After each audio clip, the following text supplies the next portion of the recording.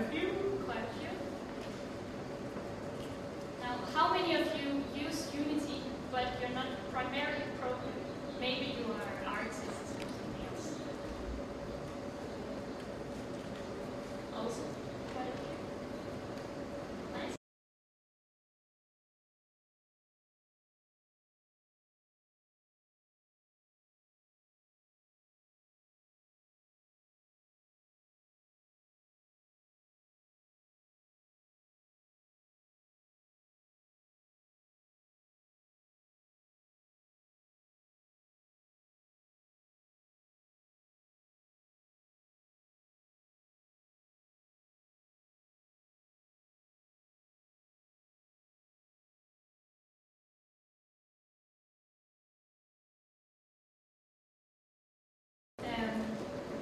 From various scientific fields. Maybe you're using Unity to do augmented reality projects and ad agency. Unity has to accommodate and to empower all of those different types of users. It's both extremely interesting to work with, but it's also very challenging. And that's why it's so important that we really know who our users are. So I think this is the first year that we have a user experience talk at Unite. So now I'm just interested, can we get a show of hands? How many of you are familiar with the field of user experience? Just a couple? 10?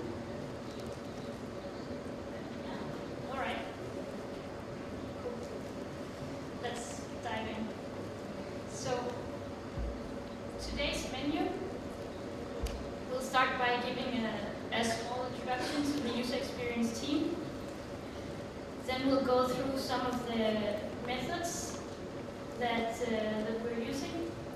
Maybe some of you already are familiar with some of these methods, especially if you are familiar with user experience. But in any case, I hope that you'll find that all of you will find this interesting. These methods are really universal, and you can apply them when you're doing user experience research for games or other kinds of products as well.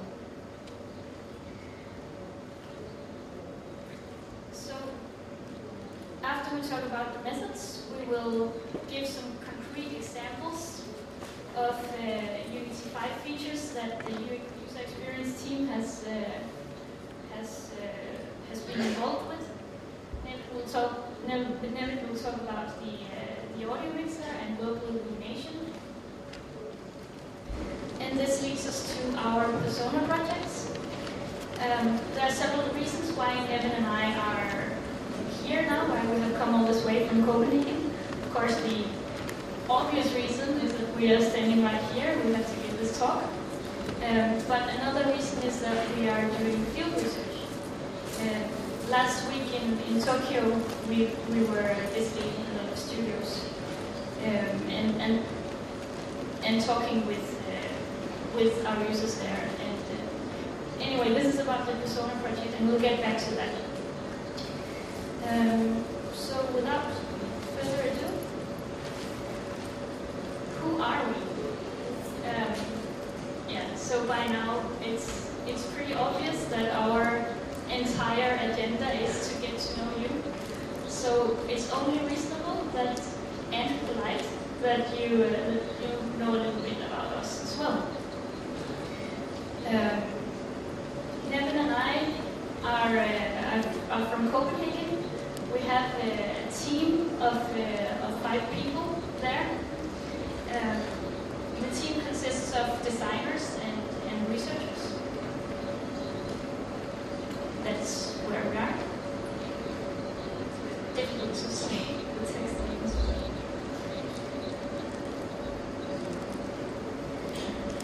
So some of you are already familiar with user experience, but for those of you who are not, here is the basics. User experience is it's actually an umbrella term. It's the sum of all the parts of a person's interaction with a product or a system. It includes information architecture, workflows, usability, learnability, discoverability, aesthetics, the visual design of an interface is very important too, micro-interactions, but user experience is more than that. So it's even the emotional responses that these interactions cause. And all of that make up the user experience. The term is sometimes used in an even broader sense, broader context. For example, it would be quite reasonable to say that the Unity forums is part of the overall user experience of Unity. If you're a developer, there's a good chance that you're spending a lot of time there. Another example, an event like this, Unite Seoul, it's also part of the broader Unity experience. When it comes to our team, though, the user experience team, that's spanning. We're not spanning that wide. We can't cover all those areas. We are more focused on the editor itself. So this pillar diagram, it shows the editor sessions in 2011 and 2014, just last year. So when we're interested in measuring editor sessions, it's because it shows us how active users are. And we can even see geographically where most of the user activity is. And the magenta part here, or reddish blocks, that's Korea. And Korea's a huge country in terms of Unity users and the activity of Unity users here is enormous. Actually, Korea is like number 4 in the world in terms of Unity users, right after China is number 1, the United States is number 2, then Japan, and you're just balanced. It's the third place is just on a knife's edge between Japan and Korea. You're almost the same size. So in 2011, we did not have a user experience team at Unity, but at that time, it was not as important. That doesn't mean that we were not focusing on user experience at that point. At the time, it was just easier because Unity was simpler. There were fewer features, and the amount of feedback we got from users it was just easier to handle. So with this increase of user activity, you can imagine that there's a lot of feedback to digest. We have already been getting user feedback from a number of places, and we'll continue to do so. The alpha and beta groups, the Unity forums, of course, bug reports, support, that's the enterprise customers that give us that. Field engineers and evangelists, they are some of the people at Unity that they know are the best because they know me. But with the user experience research that we're doing, we are getting different kinds of feedback. And this is what Nevin will now talk to you about. So, during development of a feature, we are applying different user experience methods. And I will just talk about some of them today. So I will talk about card sorting and the Kano model, which is a survey form. And I will talk about contextual inquiry. And we will also talk about a love letter that we wrote on Valentine's Day. And then we will also talk about the Think Aloud protocol. So card sorting is as you can see, there's a bunch of cards. It's a research method to investigate how our users are thinking about structure, names, and grouping of items. It's a research method to understand the mental model of our users. So with mental model, what I mean is that it's like a metaphor for how we understand the world. Mental models are like detailed understandings of how systems work. For instance, I have a background in audio design, so my understanding of the audio mixer is different than, for instance, a person who's doing graphical design. So, and we all have like different understandings of systems. So this is the Kano model. The Kano model is like it's one of our favorite research models, and it was developed by Professor Noriaki Kano in the 1980s. And it's part of this model is like a survey form that is used to understand the user satisfaction. So this is like an example from of a question from a Kano survey. So the way we do these surveys is that we ask a functional and a dysfunctional question. And the reason for doing this is that we want to understand the level of user satisfaction. So it's also because like if you have like two data points, then it's easier, or you can more precisely find the level of user satisfaction.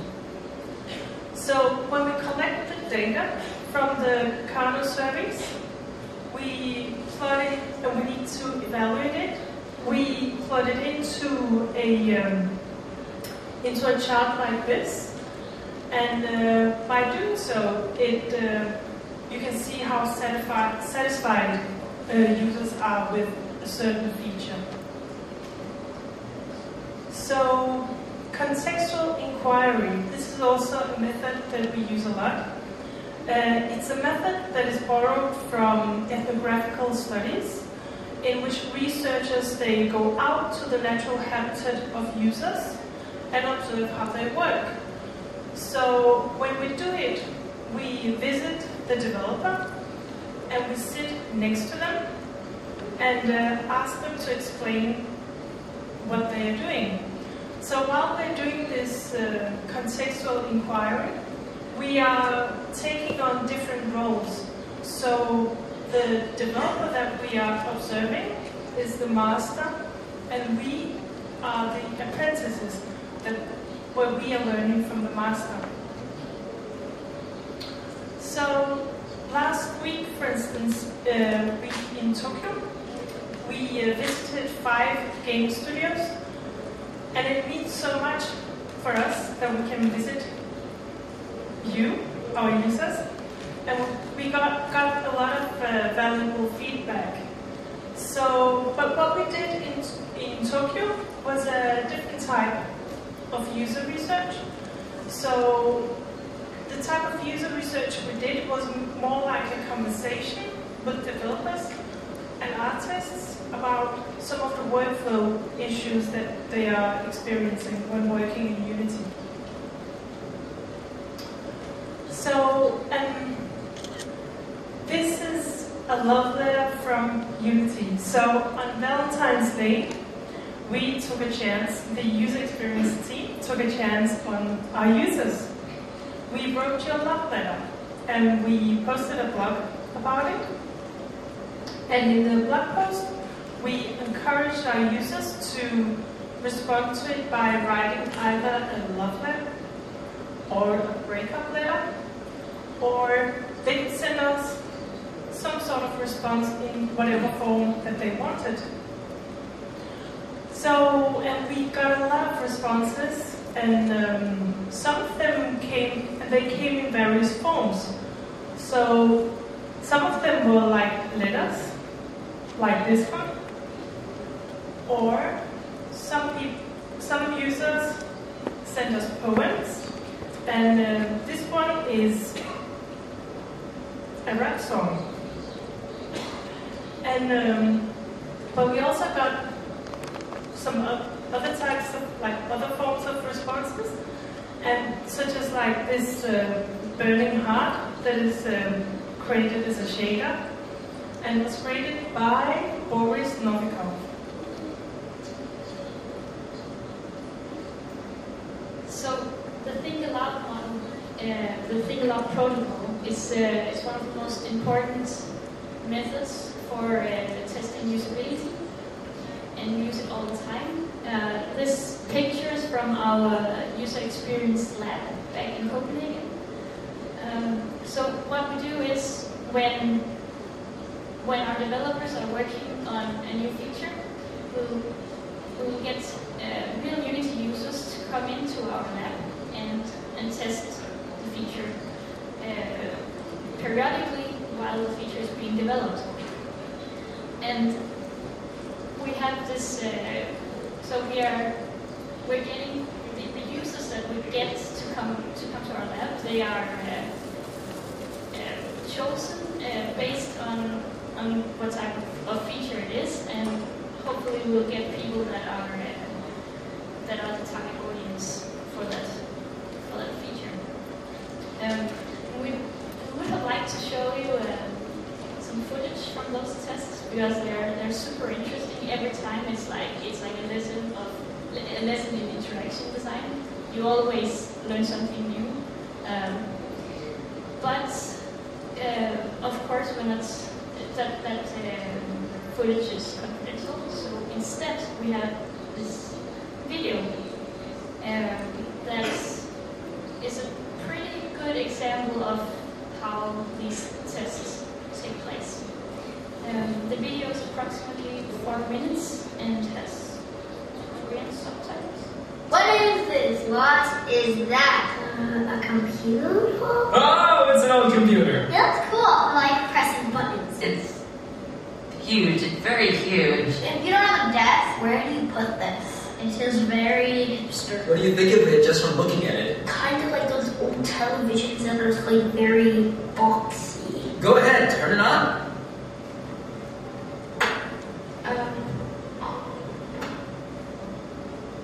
Nothing's happening. So you turn the monitor on. Where else might an on switch be?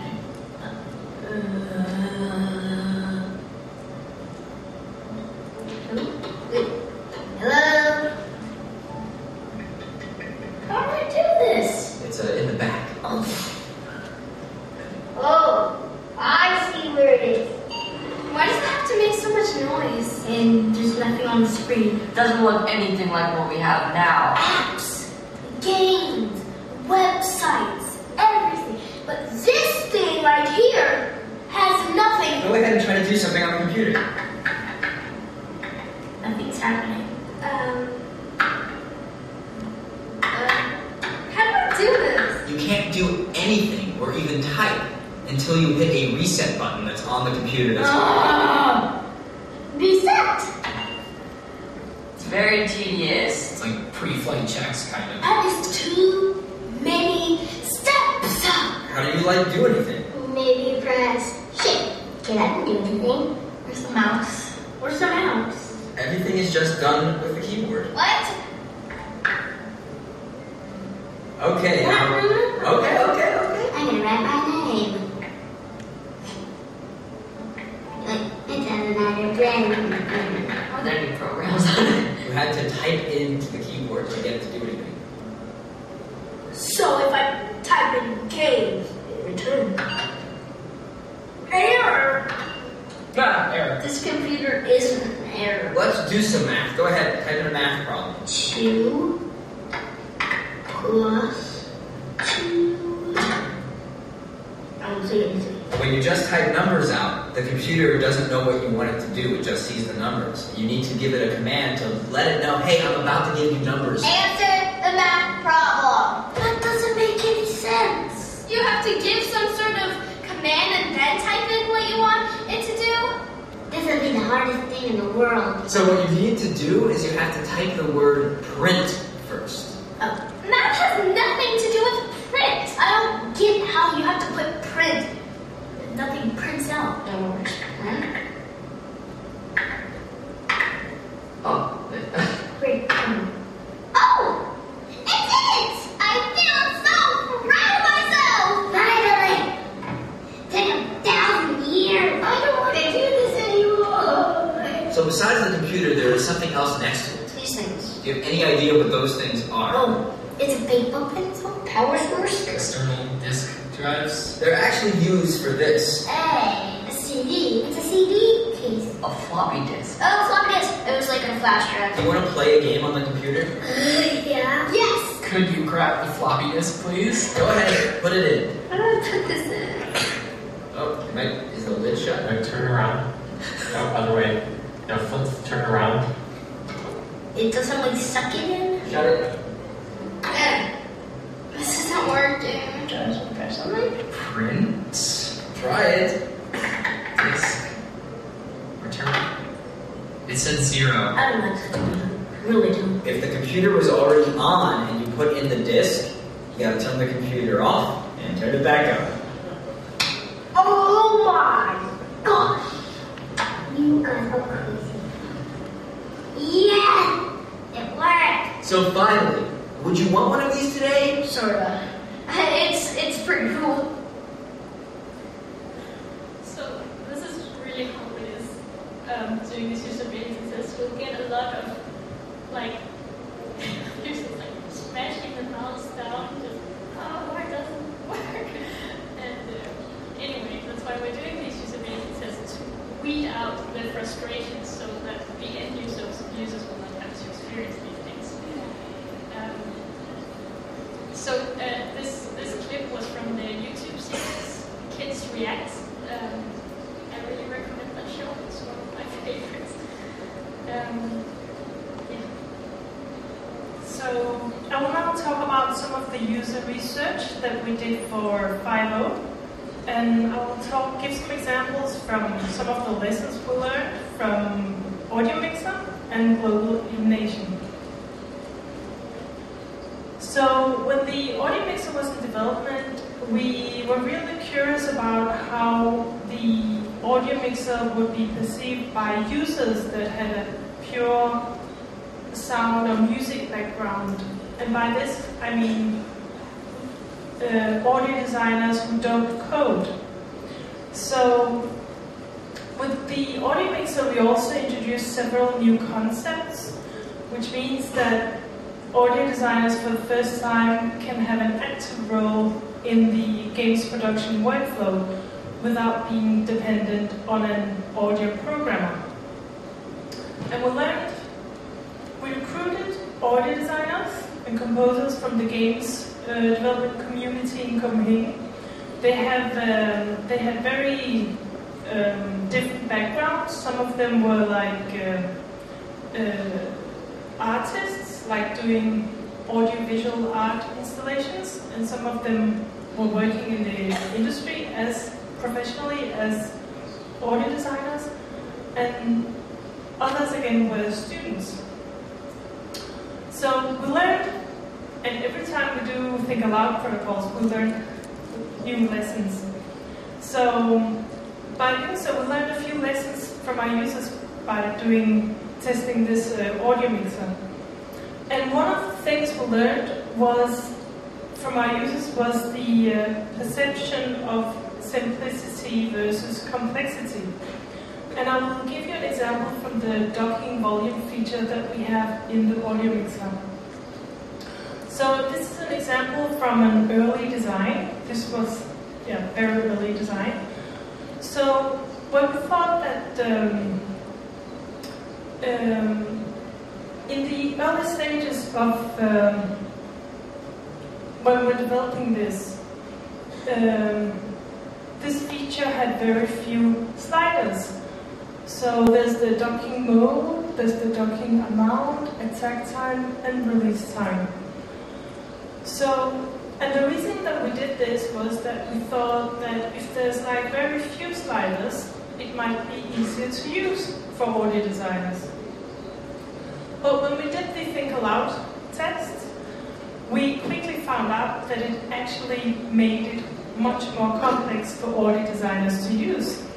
And some of our users expressed that they were missing something. They couldn't exactly say what they were missing, but they were missing something.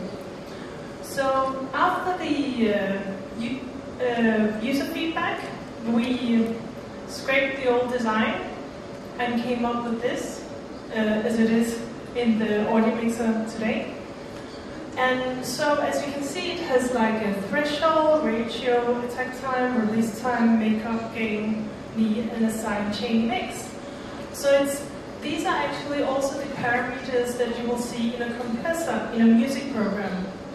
So what we found out was that audio designers, they're used to have many parameters and variables that they can control.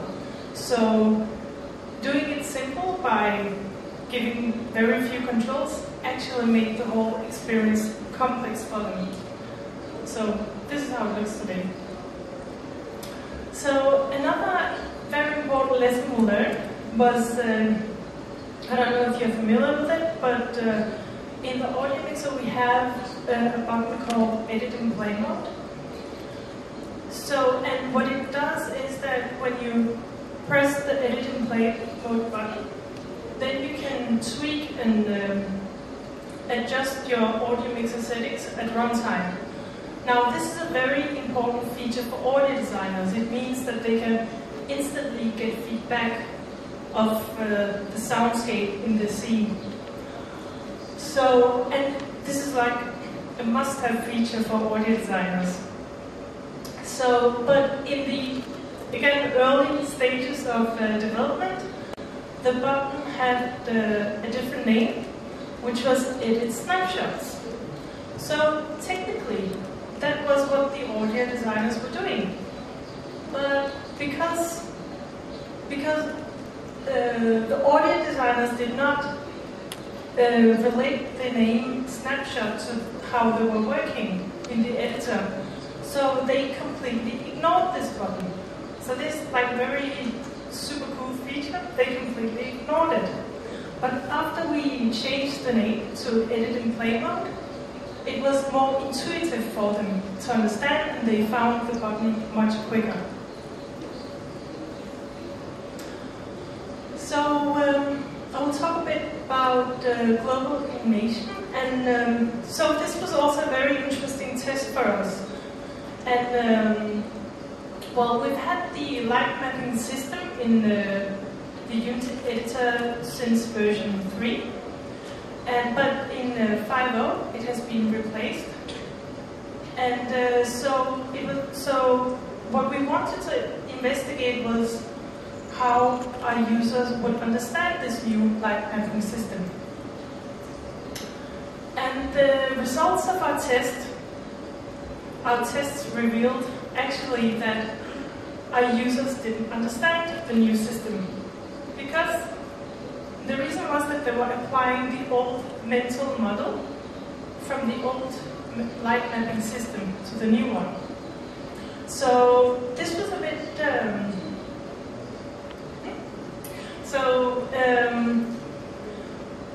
the way that we did the testing for global illumination was that we recruited seven test subjects from the Copenhagen area, and they also all had very varied profiles. Some were students and very new to Unity, and others were like very technical and experts and had been using Unity for the past 5+ years. So, in order for us to communicate the results of the Think Aloud test to our developers, we made some cartoons. So, and the reason that we did it was because it was easier for us to communicate about the problems that our users experienced when they used the new light mapping system. So what we have here is Jonas. He has like 1.5 years of experience. in the Unity, and he's a happy hobbyist. And we have this cartoon profile, Bogdan. He has 4 years of experience, and he's like able all-rounder. He programs and he makes graphics and also do sounds. And then we have Thomas, who has 5+ years of experience, and he's the expert, the type of an expert user, and also works professionally in the games industry. So, but I should also tell you that this is not like, Jonas is not a person, it's his, this is just a profile that is based off like a wide range of users that we did the testing with. But this is, the reason that we do this is that when we are discussing with the developers and talking about the pain points that our users have, it's easier to empathize with the issues that our users are experiencing when they're using the light mapping system. So this kind of ties in to the Persona project that we've just started, and also part of the reason that why we've come here to Asia. So, and I should tell you a bit about what a persona is. So, a persona is a fictitious character where you build up a narrative about a certain type of user. And this narrative that we build up around a persona, it's not just something that we make up, it's based on interviews and research with real Unity users. And the reason that we are doing this so when we develop a feature, we can empathize with the user and understand how different types of user profiles work in the editor.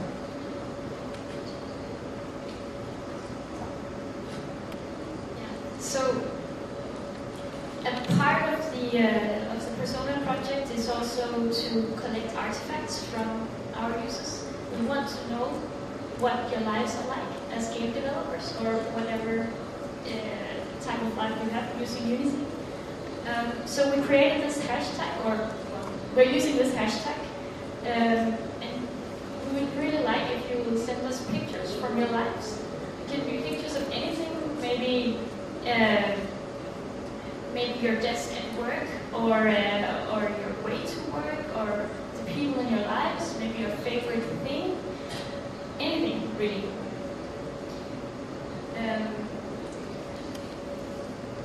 So if you take one thing away from this talk, it should be this. We're trying to say that even though we all think that Unity is amazing, it's not perfect. We are all sometimes frustrated when we're using it. Hopefully not most of the time, but we know that there are frustrations with it, and we're trying to fix this. And that's why we do this user research. And we hope that you support us in that. And if we send you a survey, please answer it. It's really because we want Unity to be better for all of you. Thanks for listening.